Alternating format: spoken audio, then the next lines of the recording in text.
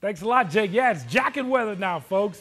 Up, and away. Time to ride in Sky 12 for our Fever Flyover. Horizon showing they're one of the best teams in the state, right?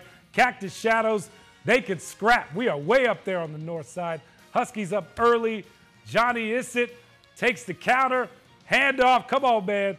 38-yard trot to the house. 14-0 at that point. They get the ball back and then just kind of keep going. This offense can roll. Jace Ashley, a wide open Adam Wagner, and he's in kind of disbelief how much space he's got.